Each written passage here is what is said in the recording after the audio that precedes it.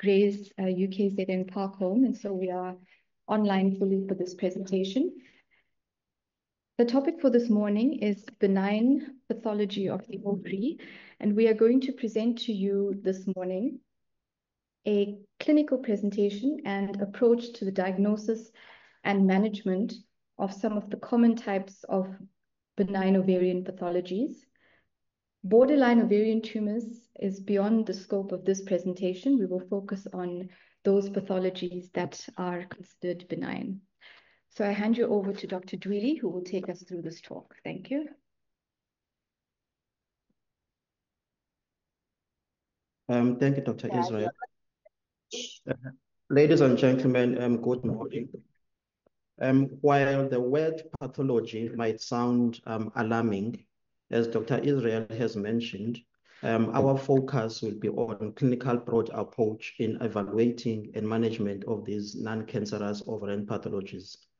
We will explore the mysteries of ovarian cysts, tumors, and other benign conditions, how they impact in women's lives, and also conservative and also surgical approach we use to address them. So let's begin our exploration of these intriguing benign ovarian pathologies that keep gynecologists on their toes.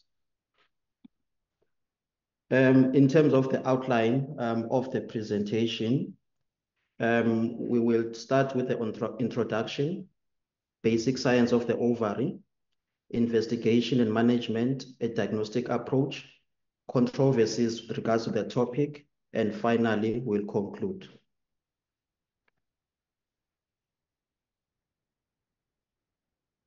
On introduction, ovaries are a pair of female reproductive organs located in the pelvis, responsible for producing eggs and hormones.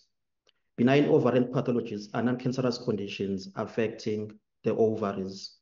They can occur at any age and may cause various symptoms or be asymptomatic. Benign ovarian tumors and cysts are relatively common, affecting approximately 1 in 10 women during their lifetime. The overall incidence of symptomatic ovarian cysts in a premenopausal female being malignant is approximately 1 in 1,000, increasing to 3 in 1,000 at the age of 50.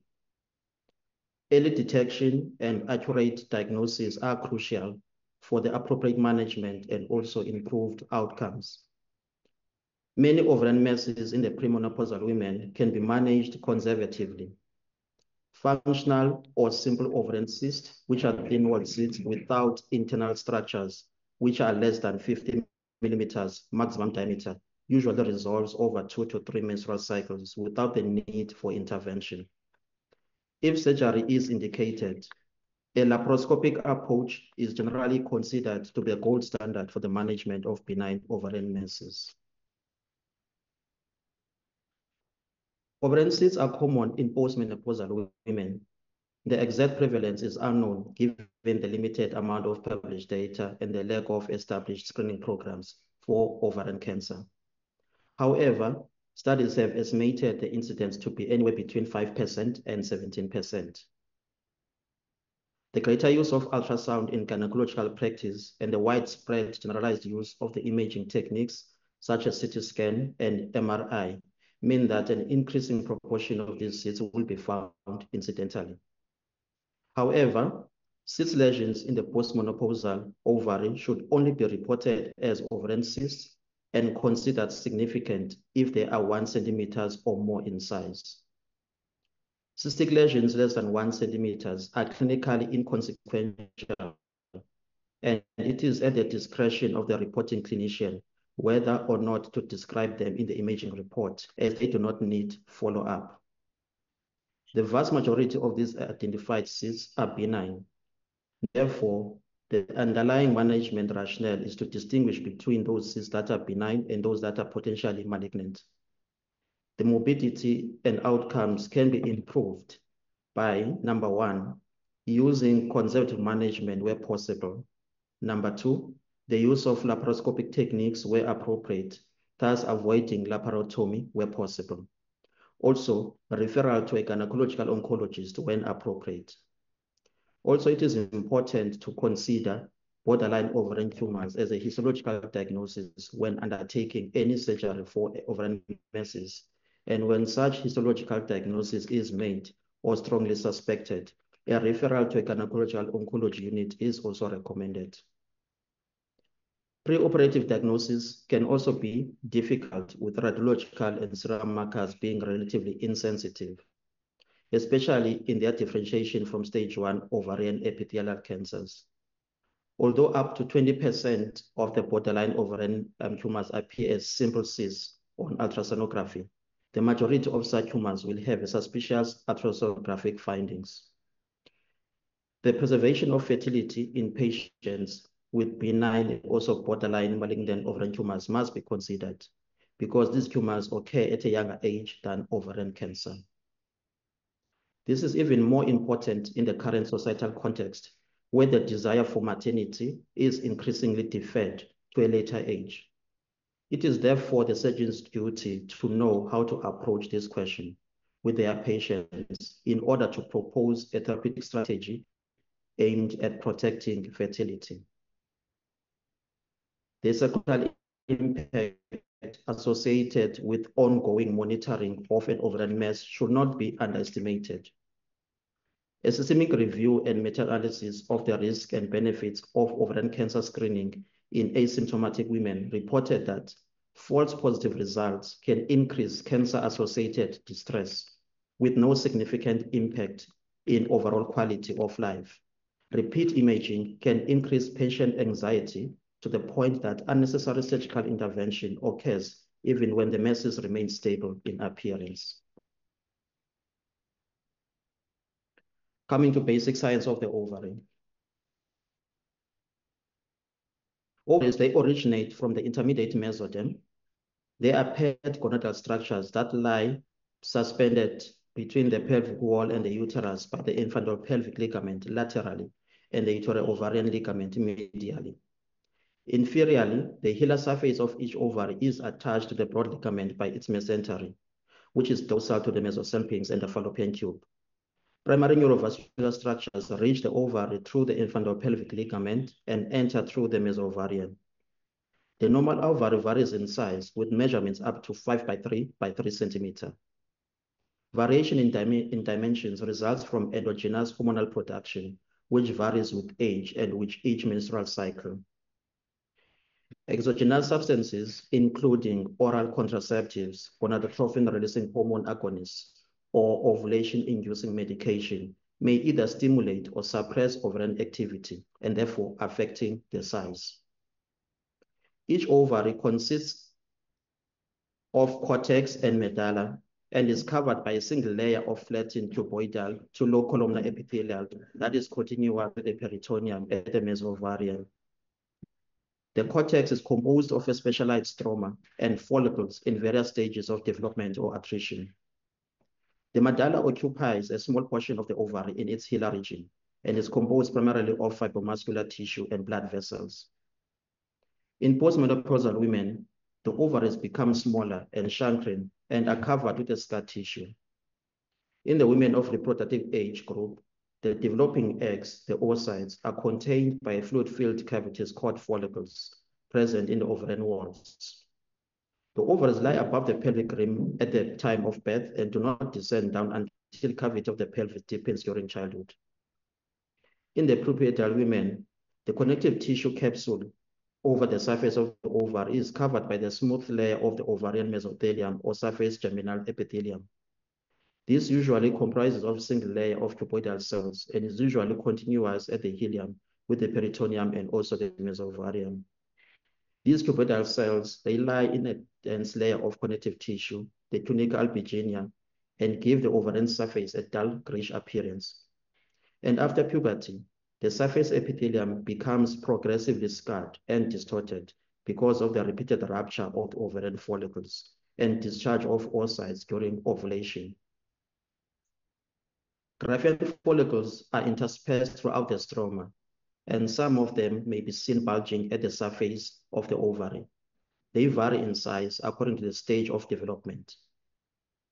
And following ovulation, the follicle collapses and the granular cells enlarge and multiply, taking on a yellow pigment, the lutein and the fatty material, to form the corpus luteum, which persists in the event of fertilization for a few months. And in the absence of fertilization, the corpus luteum functions just for under 2 weeks before degeneration to form a pale corpus albicans. A female is born with oocytes in her ovaries. No new oocytes develop after birth. And between 16 to 20 weeks of gestation, the ovaries of the female fetus contain about 6 to 7 million oocytes. Most of these oocytes gradually die away, leaving about 1 to 2 million oocytes to be present at birth. At puberty, only about 300,000 oocytes remain, of which only a small percentage mature into eggs. The many thousands of oocytes that do not mature will undergo degeneration. Degeneration usually completed by the time a woman attains menopause.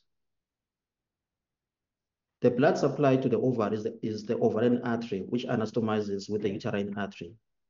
And the innervation of the ovary is the ovarian plexus and or uterovarian plexuses. The pathology of the ovary varies somewhat from the remainder of the female genital tract, since in addition to being covered with the membrane-derived surface epithelium and containing a stromal component, the ovary also contains germ cells.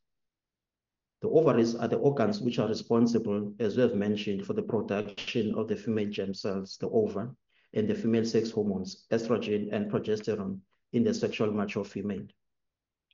The ovary responds to FSH and LH in a defined sequential manner to produce follicular growth, ovulation, corpus luteum formation. The cycle is designed to produce an optimum environment for pregnancy. Should this not occur, the cycle begins again.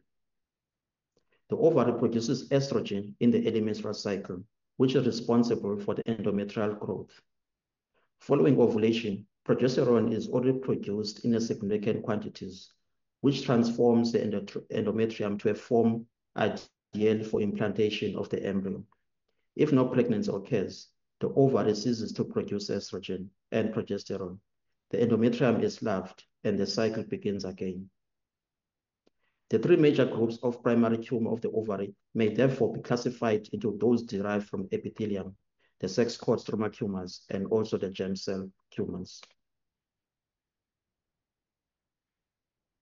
We further classified the benign ovarian pathologies of the ovaries as follows. We have got a follicular cyst, functional cyst. Under functional cyst, we have got a follicular cyst, the corpus luteum cyst, and the thicker lutein cyst. We also have got benign ovarian pathologies. We have got epithelial, germ cell, sex cord, stromal tumors. We also have got other pathologies, such as the endometrioma, the tubo-ovarian abscess, the polycystic ovarian syndrome, and lastly, ovarian emergencies. For a functional cyst, during ovulatory menstrual cycle, follicles develop and rupture, releasing a mature ova.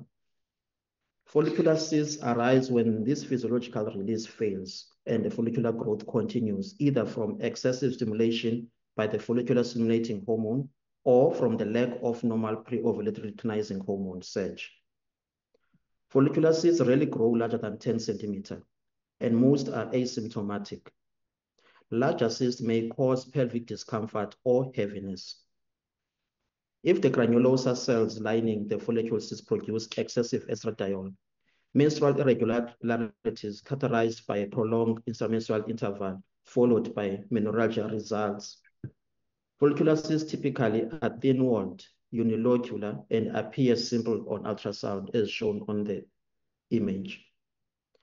The clear to straw colored fluid filling these cysts is hyperchoic on ultrasound and results in a low T1 weighted signal intensity and high T2 weighted intensity on MRI.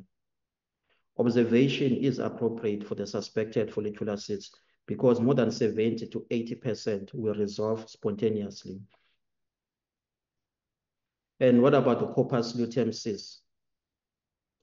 Activation of the follicular LH receptors by the pre-ovulatory LH surge triggers ovulation and rapidly initiates terminal differentiation of the follicle into corpus luteum. In the absence of pregnancy, the corpus luteum has a programmed lifespan of about 14 days. When supporting conceptors, the corpus luteum maintains its hormonal secretion during the first trimester. Its size remains static from 5 to 9 weeks gestation with a mean diameter of 17 millimeters, and then gradually regresses with almost 20% undetectable by the 10 to 13 weeks. Central hemorrhage in the corporal lutea is normal, but expansion of the cavity may result in corpus luteal cyst formation, which arbitrarily is distinguished from the diameter, which expands to 3 centimeters or greater. Clinically, the corpus luteum cyst may produce a dull unilateral pelvic pain, and depending on the degree of progesterone production, menses may be delayed, followed by a heavier than normal menstrual bleed. Hemorrhagic corpus luteum cysts have a variable echogenic pattern on ultrasound, depending on the degree of clot formation and also lysis within the cyst. Internal hemorrhage usually results in high signal intensity on T1 weighted MRI.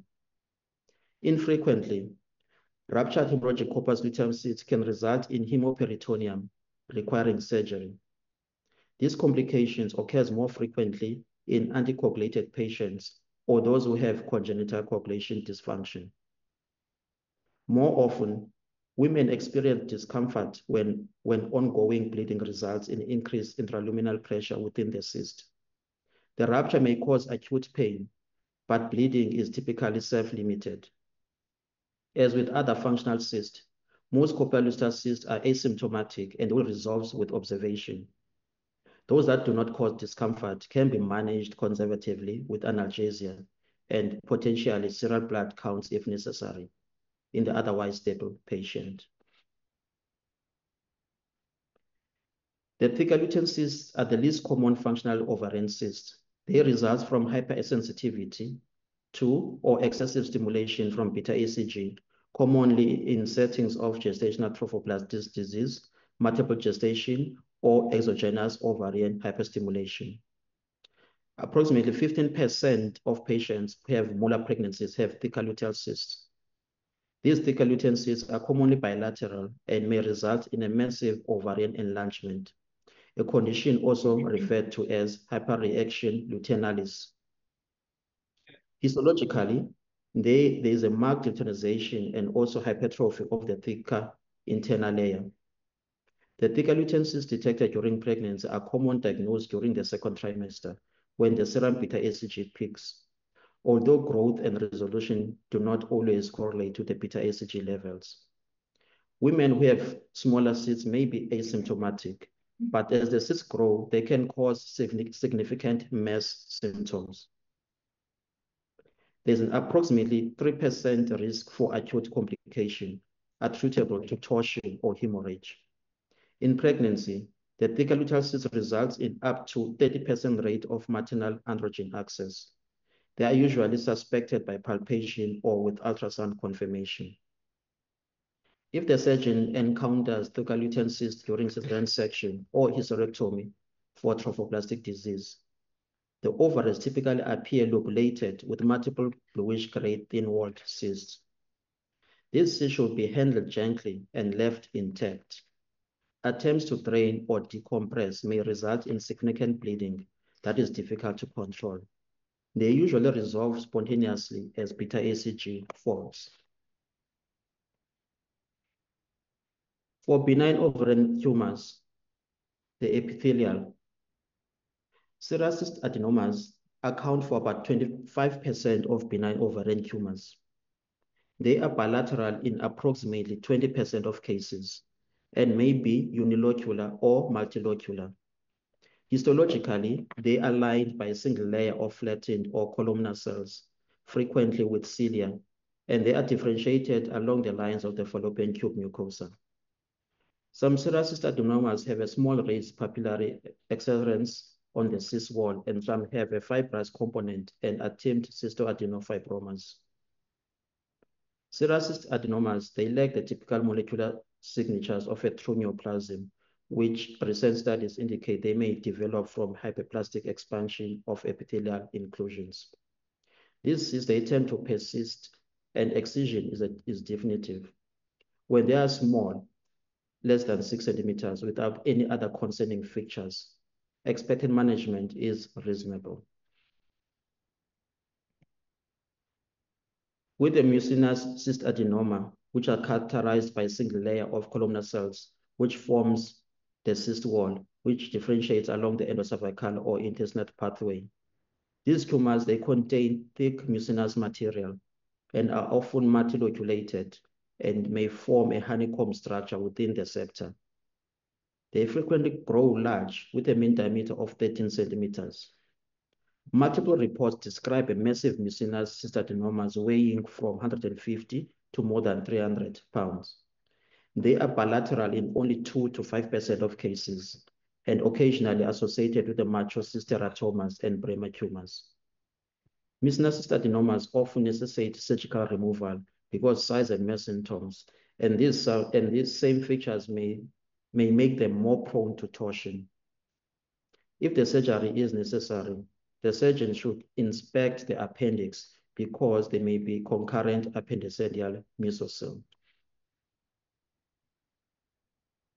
The Bremer tumors are rare and most are benign. They are often found incidentally associated with other ovarian neoplasm. They are usually small, unilateral, solid tumors with a gray-white welt appearance in a cross-section. Microscopically, they are morphologically similar to urothelium, likely because of Wolffian differentiation rather than Mullerian.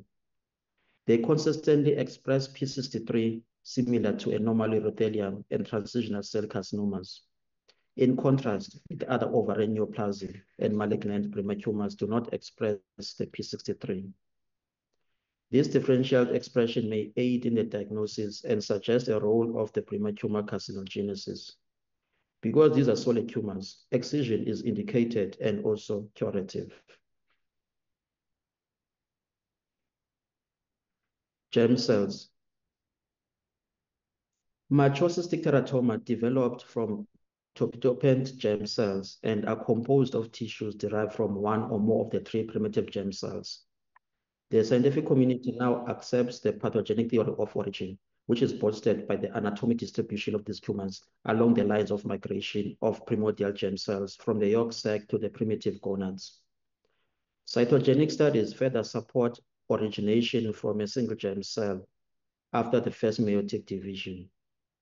Macrocystic teratomas are the most common tumors of the ovary, with incidence peaking in the 2nd and 3rd decades of life. Bilaterality occurs in about 8 to 14%, and they have a mean diameter of about 5 to 7 centimeters, although they may grow much larger. When diagnostic diamelas arise, MRI identifies macrocystic teratomas with sensitivity and specificity approaching 100% and 99%, respectively. The MRI is characterized by loss of T1 weighted signal when fat saturation is applied. Cause calcifications may also be seen on radiographs and also CT scan. Grossly, sebaceous material commonly have filled macrocyst can be found on the teratomas. A solid nodule, the Rodicansky protuberance, often produces into the cystic lumen and contains bone or teeth. Histologic study may reveal tissues from any of the 3 germ layers, including adipose tissue, neural tissue, intestinal mucosa, bronchial mucosa, bone, cartilage, teeth, smooth muscle, and thyroid tissue. Complications of the ovarian teratomas include torsion, rupture, infection, hemolytic anemia, and malignant degeneration.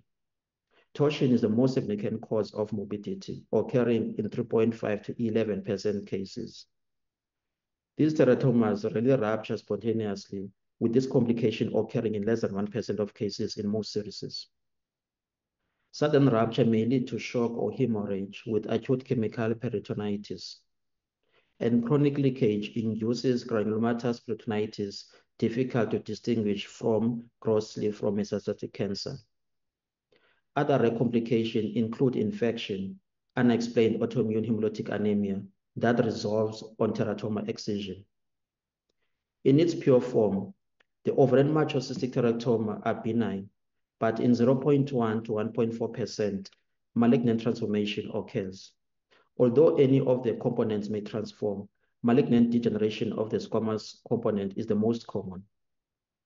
Surgical excision is indicated as teratomas persist, and longitudinal studies have demonstrated a mean increase in size of 1.8 millimeters per year. Cystectomy versus oophorectomy should be based on the patient's reproductive desires and hormonal status. Laparoscopic excision is reasonable for the most teratomas. Rates of intraoperative spillage vary widely, with 2 recent series reporting ranges of 18 to 42%.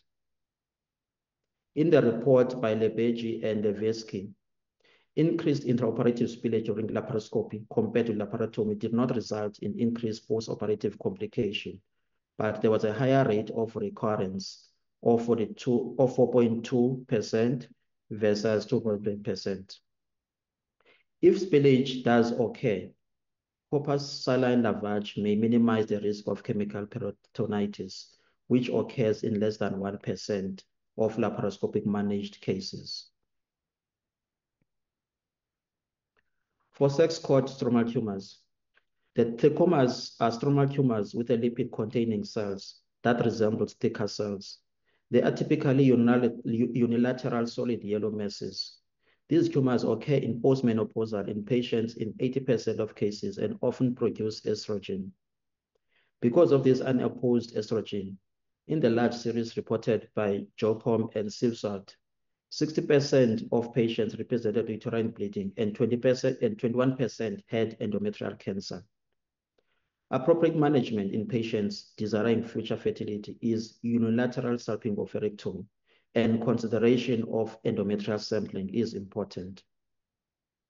If childbearing is complete, the surgeon may consider unilateral or bilateral salpingo-oophorectomy with hysterectomy to evaluate the concurrent endometrial hyperplasia and neoplasia. Luteinized trichomas contain stereotype cells that resemble luteinized theca and are in a fibromatous background. They occur in younger patients with an average age of 46 years, and only half of these tumors produce estrogen. The other luteinized trichomas are either non-functional, about 39%, or atrogenic in about 11%. The fibromas are also benign stromal tumors. They are composed of spindle-shaped cells resembling collagen-producing fibroblasts. They occur most frequently during middle age and range in sizes from microscopic to quite large. Although fibromas are usually asymptomatic and non-steroidogenic, they can be associated with 2 unusual clinical syndromes, the mixed syndrome and Collins syndrome. Mixed syndrome is characterized by ascites, a right-sided pleural effusion, a fibromas ovarian tumor, and the resolution of these symptoms following removal of the tumor. Patients who have mixed syndrome can have an elevated CA-125 with values greater than 5,000 international units described.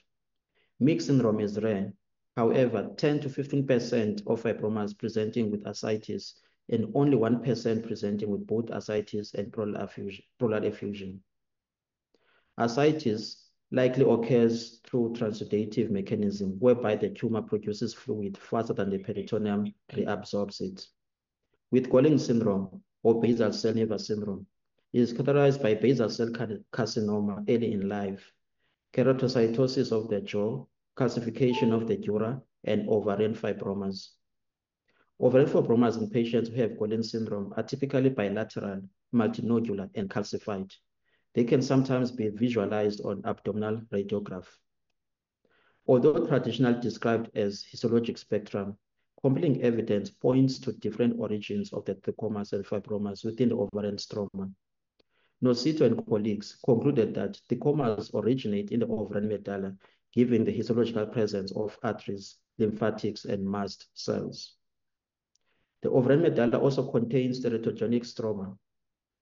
Conversely, Reeves and colleagues reviewed 125 ovarian fibromas and found that the architecture of these tumors recapitulates the ovarian cortex with long fascicles of fibroblasts and fibrocytes, and the absence of arteries, lymph vessels, and muscles. Thecomas likely originate in the stromal medulla, whereas fibromas originate in the stromal cortex. Coming for endometriomas, endometriomas likely form after invagination of the endometric tissue into the ovary because of the prevalence of endometriosis and may be one of the most common causes of ovarian enlargement. Endometriomas occur more frequently on the left ovary, with one group hypothesizing that the sigmoid colon prevents recycling of the endometrial cells throughout pelvis. Endometriomas may vary from small blue-black sub-centimeter implants to larger multiloculated hemorrhagic cysts. They classically have a ground glass appearance as seen on the image on ultrasound with heterogeneous low-level echoes. Solid areas of clot and internal hemorrhage cause high signal intensity on T1 weighted MRI. Treatment with GnRH agonists may decrease the size of the endometriomas, but it rarely eradicates them. Many therefore prefer surgical management for a definitive diagnosis and treatment. Studies evaluating cyst drainage versus cystectomy found up to 80% recurrence rate after drainage alone, compared to a reoperation rate of 23% at 18 months for patients undergoing cystectomy.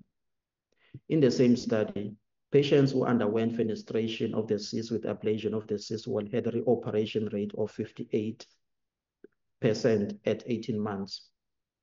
And the meta-analysis comparing the cystectomy to fenestration and ablation of the cyst wall found cystectomy to have a lower rates of further surgery and dyspareunia.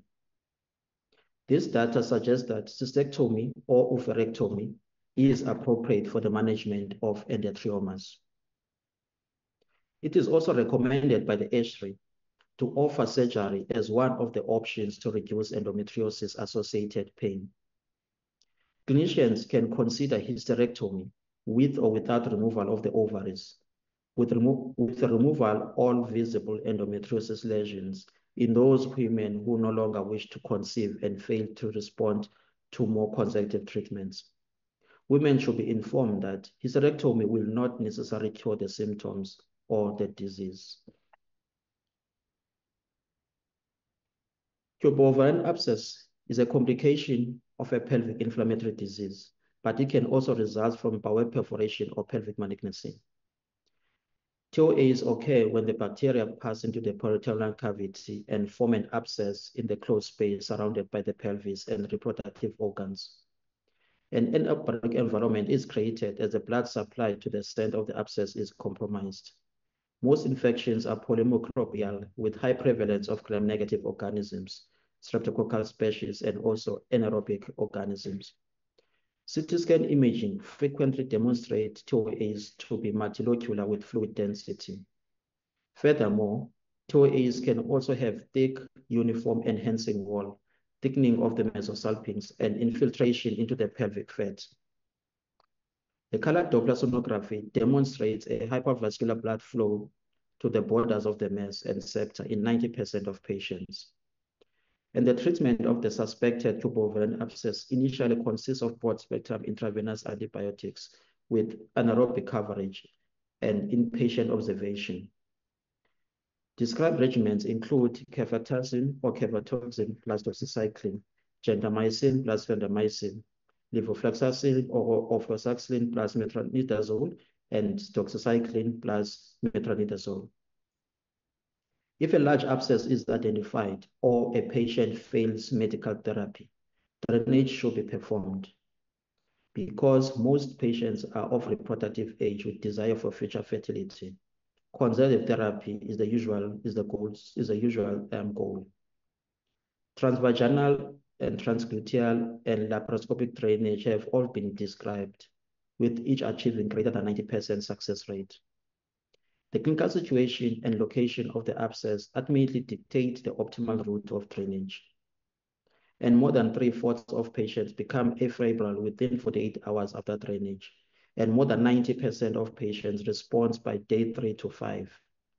Those which are unresponsive for 4 to 5 days after drainage should be re-evaluated and if clinically indicated, taken to surgery for resection of the infected tissue. PCOS.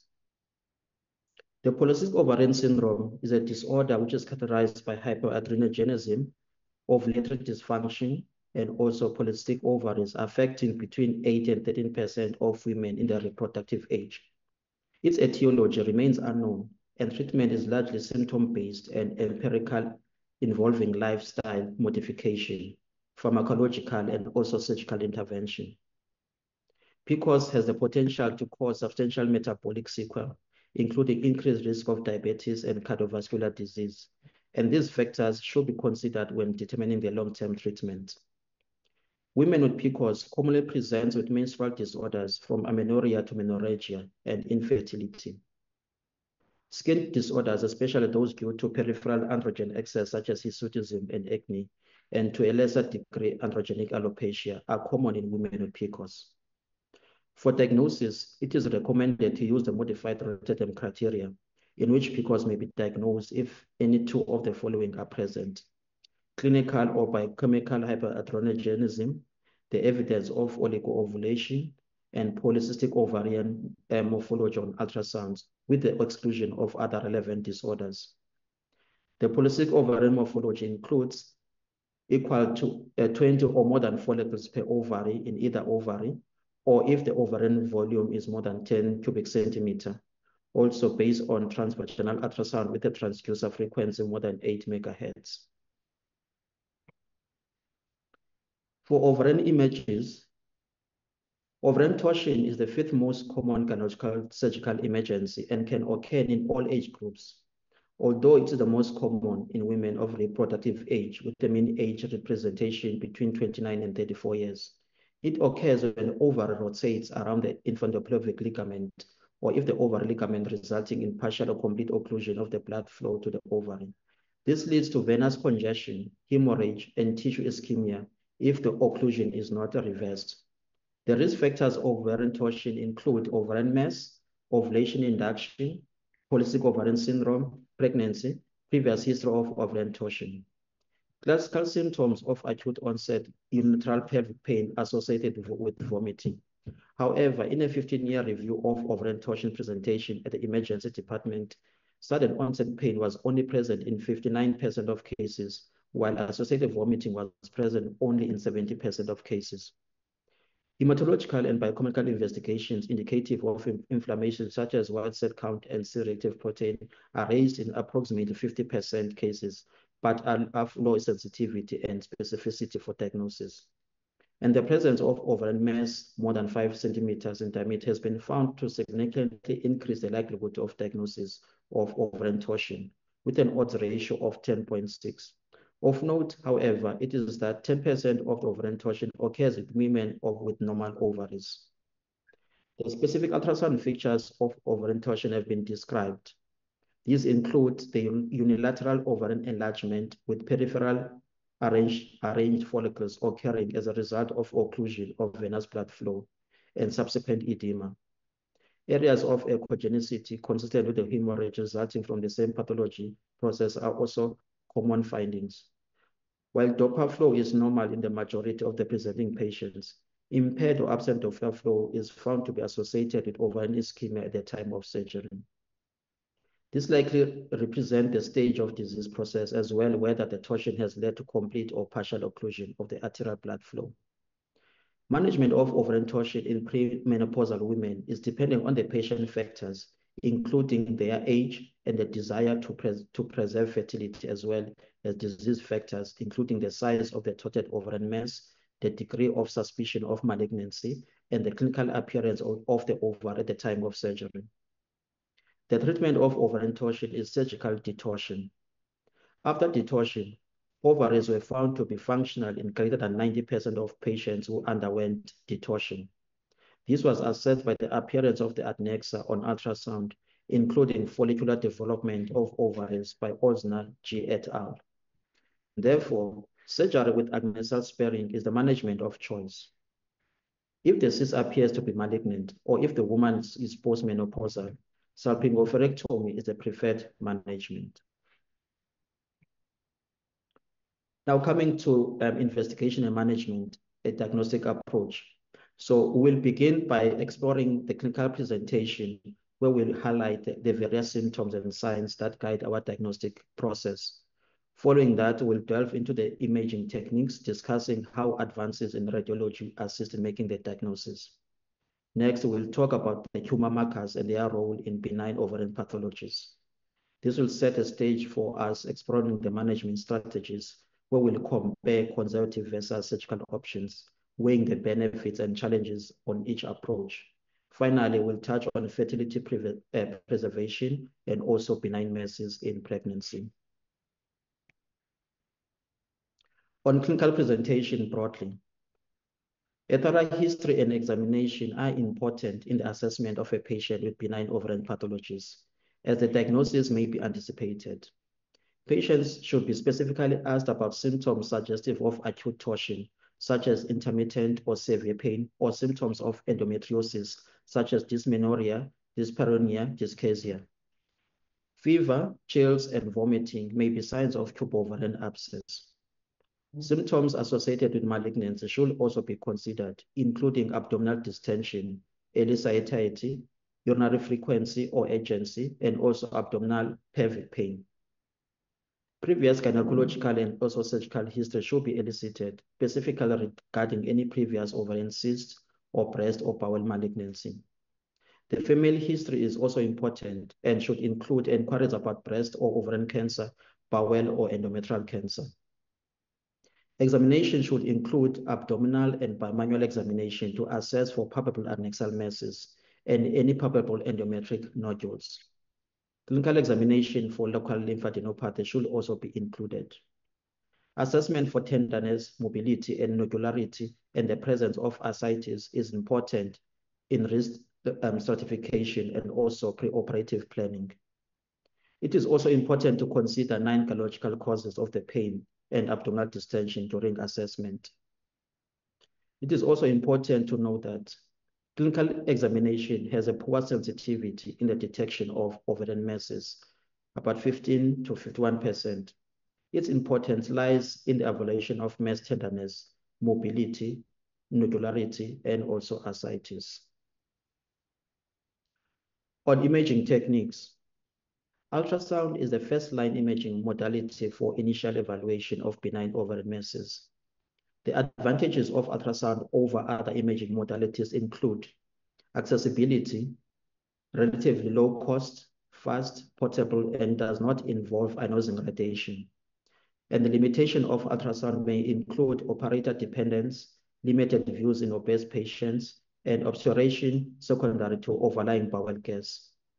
So it is recommended that transabdominal and transvaginal pelvic ultrasound be performed in combination with colored Doppler ultrasound. Two approaches are recommended for evaluation of the adnexal mass. The first is the subjective pattern recognition to distinguish benign from malignant masses and to distinguish ovarian, paraovarian, and fallopian tube masses or cysts. Patients with characteristically benign masses can be managed conservatively with serial ultrasounds as appropriate. The majority of masses that are categorized as benign on ultrasound will resolve or remain unchanged over time, particularly in asymptomatic patients. Monitoring with serial ultrasound over the short term, preferably conducted in the proliferative phase for premenopausal women, can identify any rapidly changing masses and avoid unnecessary surgical treatment for stable patients. If a mass is determined to be low risk for malignancy on ultrasound, a repeat scan is recommended in 8 to 12 weeks after the initial assessment. For masses that demonstrate a classic benign features on ultrasound, the frequency of imaging can be reduced yearly for 5 years. However, the optimal interval for serial sonographic monitoring of benign appearing masses has not been established. As ultrasound can be interpreted by practitioners with varying degrees of expertise and confidence, a referral to expert sonographer may be indicated when the evaluation is indeterminate. The second approach is to use the risk prediction models, of which the best validated model is the simple rules developed by the OITA group or the ADNEX. The risk prediction algorithms, in particular the Otis simple rules and ADNEX models, have been shown to aid in assessing the risk of malignancy of a given mass. The ADNEX is a diagnostic prediction model that estimates the probability that a tumor is benign, borderline, stage 1 primary invasive, or stage 2 to 4 primary invasive, or secondary metastatic, developed by age group based on 3 clinical and 6 ultrasound predictor variables. These clinical variables are age, serum levels of the biomarker, and cancer antigen 125, and the type of center, that is oncology versus other. The ultrasound variables are the maximum diameter of the lesion, proportion solid tumor defined as the largest diameter of the largest solid component divided by the largest diameter of the lesion, the number of the papillary projections, the presence of more than 10 cyst locules, and the presence of acoustic shadow and ascites. The simple rules use standardized terminology and compromise 5 features that suggest malignancy, the M features, and five features that suggest B features. The sonographic features that suggestive for malignancy include a solid component with strong or central blood flow as per elevated color score, more than 4 papillary projections as defined as more than 3 millimeters in height, a thick multiple irregular septations, ascites, and peritoneal nodularity, and masses with largest diameter more than 10 centimeters or containing more than 10 locules. The B features, unicular cysts, presence of solid components where the largest solid component is less than 7 millimeters, the presence of acoustic shadowing, the smooth multilocular tumor with the largest diameter less than 100 millimeters and no blood flow. These large multicystic masses are associated with the increased risk of malignancy, specifically in borderline ovarian tumors. If one or more M features apply in the absence of B features, the mass is classified as malignant. And if one or more B features apply in the absence of M features, then the mass is classified as benign. In both B and M features apply, if no rules apply, then the mass is considered indeterminate. The simple rule do not apply to as many as 25% of masses. In this case, the outer group suggests either referring the patient to an expert sonographer or labeling the mass as possible malignant given the high prevalence of malignancy. Patients with a mass suggestive of malignancy should be promptly referred to a gynecological oncologist to facilitate the triage and care in a timely fashion, and where resources permit, the referring physician should order tests for tumor markers. An X-ray examination also serves to determine the presence of hydrothorax, whether there is abnormal fluid or not in the chest, like a tooth or a tumor. If there is a strong suspicion of metastatic disease or carcinomatosis, the referring physician can also request a CT scan of the chest, abdomen, or pelvis as appropriate to help expedite the diagnosis process. MRI can be used also as a problem-solving tool in the case of indeterminate result on ultrasound, or when the ultrasound does not adequately characterize the adnexal mass. And in the case of indeterminate mass, MRI decreases the risk of misdiagnosis, a benign mass as malignant, and increases the specificity of a benign diagnosis. MRI has also a high sensitivity of 96.6% and a specificity of 83.7% for the diagnosis of malignancy. In a prospective cross-national study by Dina M.R. Dartley et al., conducted at Al Hospital in Cairo between April 2016 and October 2018, of 396 women with ovarian masses measuring more than 5 centimeters who were candidates for surgery, found that aorta simple rules are an effective tool for detecting ovarian malignancies when performed by non-expert sonographers. When results are inconclusive, pattern recognition to be performed additionally by an expert sonographer. The objective of the study was to compare the efficacy of the International Ovarian Tumor Analysis Simple Rule versus the pattern recognition to differentiate between benign and malignant ovarian masses. Also, a randomized control trial assessing the surgical intervention rates on the oncologic safety and decision-making process using the MRI-based protocol developed by the British Royal College of Obstetricians and versus the triage using the aorta simple rules show that aorta protocol resulting in lower surgical intervention rates compared to the RMI1-based ROSOG protocol. The ultrasound rules did not result in more cases in which diagnosis of cancer was delayed. For laboratory tests and tumor markers, once an agnosal mass has been identified, laboratory testing may assist with differential diagnosis and identifying women who have increased likelihood of malignancy and determining whether a gynecological oncology assessment is needed. And for all women of childbearing age, the first requirement is a pregnancy test. Any women with a history of symptoms suggestive of ovarian abscess should undergo testing for gonorrhea and chlamydia. Complete blood count can also identify leukocytosis, which may be associated with infection. And the most studied biomarker for the assessment of pelvic mass is the serum cancer antigen 125, which is a glycoprotein often elevated in patients with epithelial, ovarian, fallopian tube, and peritoneal malignancies. This marker is non-specific and can be elevated both in benign and also malignant conditions. And many gynecological conditions such as menstruation, pregnancy, endometriosis, and benign pelvic masses, and pelvic inflammatory disease, and non-gynecological conditions such as cirrhosis can result also in elevated cancer antigen levels. The cancer antigen 125 testing is not recommended as a screening tool. And multiple large population-based trials evaluating cancer antigen 125 screening in combination with ultrasound imaging concluded that screening increases interventions in the screened women, with resulting in morbidity. And there is no statistical significance in the level of mortality from ovarian cancer between the control group and the screened patients. And routine screening in asymptomatic women is not recommended at this time. When used to distinguish between benign and malignant cases, cancer antigen 125 testing has been found in meta-analysis to have a sensitivity of 73% to 79%, with a specificity of 82 to 86% when using cutoff value of 35. Of note, only half of early ovarian cancers had elevated cancer antigen 125 compared to 80% of advanced ovarian cancers. Most importantly, the levels should not be used in isolation to determine if a cyst is malignant. While a very high value may assist in reaching a diagnosis, a normal value does not exclude ovarian cancer due to a non-specific nature. The evaluations have been done also to use on cancer antigen in combined with other tests in order to increase the sensitivity and specificity.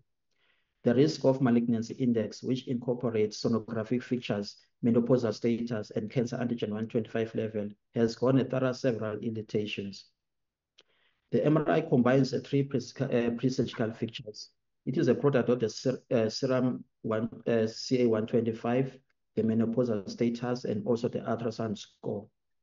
And according to the meta-analysis performance, the characteristics of version 1 RMI, which has a cutoff value of 200, demonstrate a sensitivity of 72%. And the CT scan of the abdomen and pelvis should be performed for all postmenopausal women with the ovarian cyst who have an MRI score greater than or equal to 200. Although MRI threshold of 200 is recommended, benign conditions may cause elevation of the MRI score and early malignancy may not. Those women who are at risk, who are at low risk of malignancy, also need to be triaged in those with the risk of malignancy insufficient low to allow conservative management to those who still require interventions of some form. The differential diagnosis of these agnosal masses in women under the age of 40 should include the possibility of germ cell tumors of the ovary and also epithelial ovarian neoplasm. Similarly, younger patients may present with sex-cord stromal tumors. Serum biomarkers including human chorionic gonadotrophin, LDH alpha fetoprotein may assist in also in evaluation of these patients. Now, how to manage a benign asymptomatic tumors, which are simple. The management of this benign ovarian mass is decided based on the severity of symptoms at the time of presentation, or if the patient is asymptomatic, the likelihood of malignancy. Decision on surgical and also conservative management options should also take into consideration the patient's symptoms, physical examination, age, fertility concerns, and risk factors, and in case of asymptomatic masses on ultrasound findings. So what is the initial approach of this asymptomatic patient with a benign ovarian mass? The majority of masses that are categorized as benign on ultrasound will resolve or remain unchanged over time, particularly in the asymptomatic patient. So monitoring with cellular ultrasound over short term can identify any rapidly changing masses and avoid unnecessary surgery treatment for stable masses. If a mass is determined to be low risk for malignancy, an ultrasound repeat scan is recommended 8 to 12 weeks after the initial assessment. For masses that demonstrate a classic benign feature on ultrasound, the frequency of imaging can be reduced yearly to 5 years. Masses which are classified as indeterminate on ultrasound can be managed in several ways. Follow-up ultrasound 8 to 8 weeks after the initial scan, preferably performed at the protected phase of the follicle cycle, which provides an opportunity for observations. Also, referral to a specialized ultrasound consultant, such as radiologist or sonographer trained in pattern recognition, where resources permit. So for a simple and unilocular ovarian cyst, regardless of the woman's menopausal status, simple ovarian cyst masses are almost always benign, except in rare circumstances of less than 1% malignancy risk. Most simple cyst masses, often those more than 10 centimeters in diameter, will resolve without treatment. Surgery is generally not indicated for patients with asymptomatic simple or unilocular cyst masses, at least not initially. Follow-up ultrasound can be performed annually for up to 5 years to detect concerning morphological features. And women with small, less than 5 millimeter diameter simple ovarian cysts generally do not require follow-up, as these cysts are likely to be physiological and almost always resolve within 3 months, 3 menstrual cycles. RCOG recommends women with simple ovarian cysts of 50 to 70 millimeters in diameter should have a yearly ultrasound follow-up. For hemorrhagic ovarian cyst, these are associated with corpus luteum or other functional cysts. On ultrasounds, the mass may have a similar appearance to endometriomas, but most cysts less than 5 centimeters in diameter are self-limiting, and in premenopausal women will resolve over a short period of time. So repeat imaging can be performed 8 to 12 weeks following the initial scan to assess resolution. And endometrioma should be considered in differential diagnosis if persistent mass is happening in the context. For an endometrioma, they have a typical appearance on ultrasound. Treatment is complex and based on patient symptoms and head desire to maintain fertility. The risk of malignant transformation over time remains to less than 1%.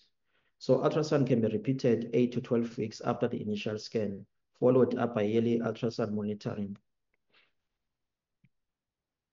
Hematocyst teratoma in asymptomatic patient. For all asymptomatic patients with benign characteristics, ultrasound can be repeated 8 to 12 weeks after the initial scan, followed by yearly ultrasound monitoring for 5 years.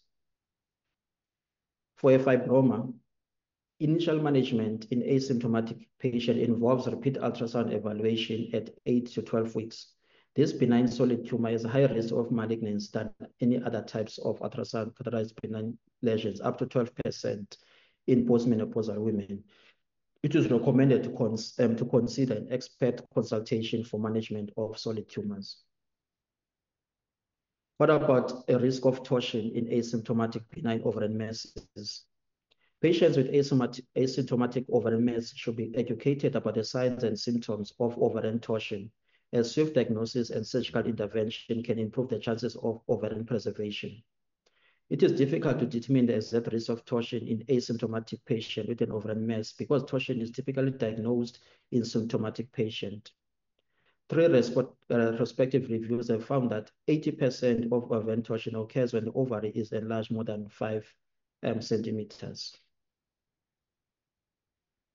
Coming to management of symptomatic patients now with benign ovarian mass. Here, the goals of surgery for a symptomatic patient with a presumed benign ovarian mass should be: number 1, complete removal of the mass; number 2, reduce the risk of recurrence; and number 3, preserve the healthy ovarian tissue. For an ovarian cyst rupture or hemorrhage, ovarian cyst rupture and hemorrhage are physiologic events involving a follicle or corpus luteum that occur during ovarian cycle.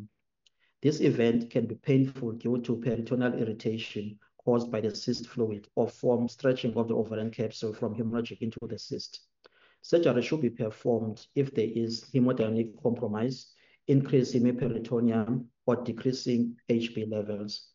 Persistent symptoms for more than 48 hours or more after presentation, or if there's uncertainty on diagnosis or suspected torsion. On choice of surgical technique for benign ovarian mass, the laparoscopic approach for elective surgical management of ovarian mass presumed to be benign is associated with lower postoperative morbidity and shorter recovery time, and is preferred to laparectomy in stable patients. Laparoscopic management is cost-effective because of associated earlier discharge and return to work. In the presence of larger masses with solid components, laparotomy may be appropriate. Laparoscopic management of presumed benign ovarian cysts should be undertaken by a surgeon with suitable experience and appropriate equipment whenever local facilities permit. And when an MRI of less than 200 are suitable for laparoscopic management.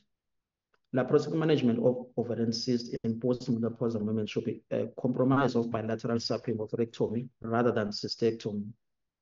And when undergoing laparoscopic supraovarectomy, patients should be counseled pre-operatively that full staging laparotomy may be required in the evidence of malignancy is revealed. All ovarian cysts that are suspicious of a malignancy in postmenopausal women, as indicated by MRI 1 greater than or equal to 200, CT findings, clinical assessments, or findings of laparoscopy require a full laparectomy and staging procedures.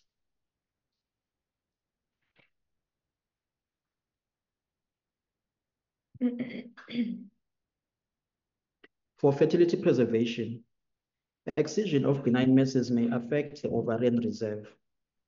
The preservation of fertility in patients with benign ovarian tumors must be considered because these tumors occur at a younger age than ovarian cancer.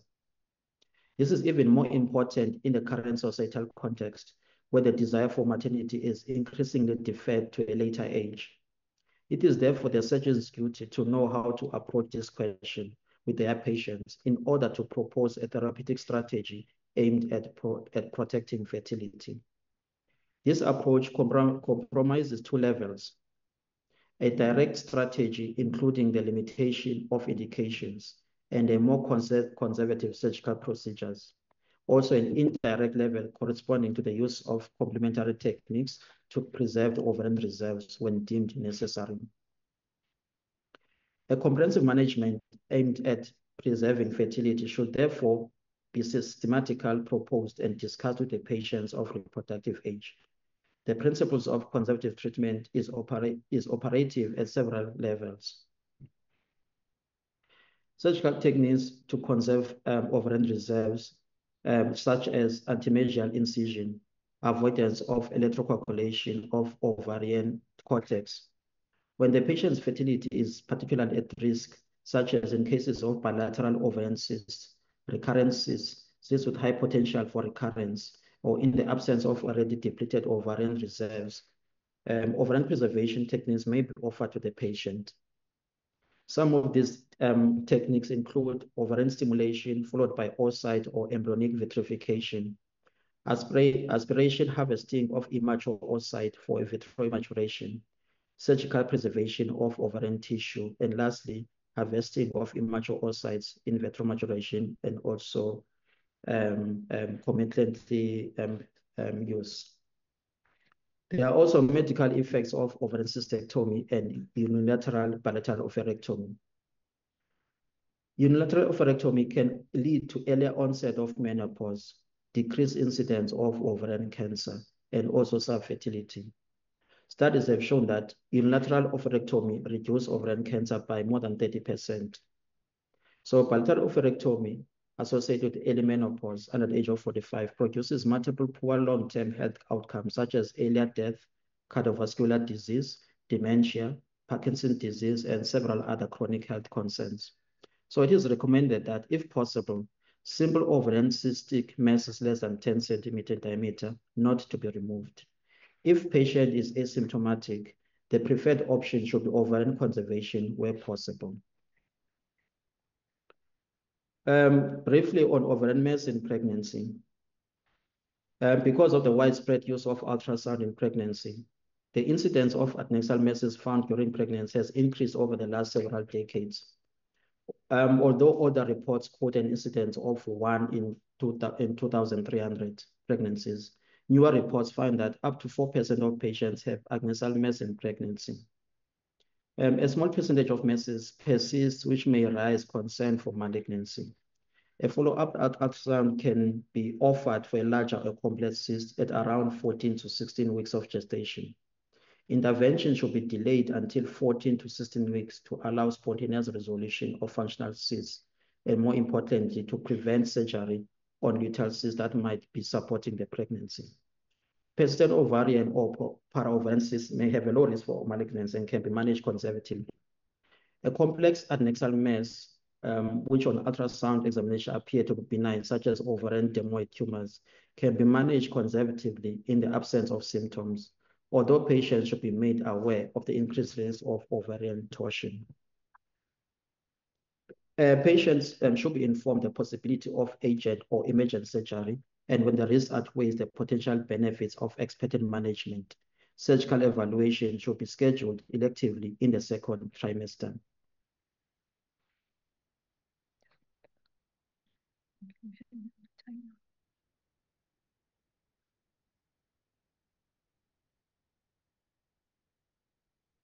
Due to time, we'll go to conclusion. Benign ovarian lesions are common findings in women of all ages. The management has improved with increased accuracy of ultrasound evaluation. The strategy for management takes into account patient symptoms, fertility desires, comorbidities, underlying pathology, size of the lesion, and estimated risk of malignancy. Ultrasound scan is the primary imaging modality of choice, and the use of specific descriptors and features enable classification into benign or malignancies in the majority of cases.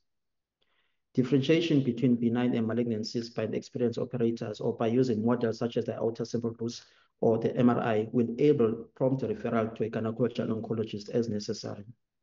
Serum cancer markers may be useful adjunct, but are of limited value in premenopausal age group.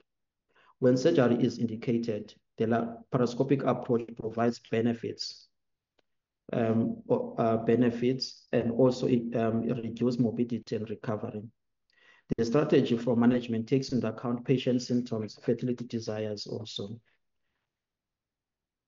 All right, thanks, Dr. Dwelly, for that very comprehensive overview of the topic. We are gone past time. Are there any questions or comments from the audience? If you can just raise your hand on the Zoom platform.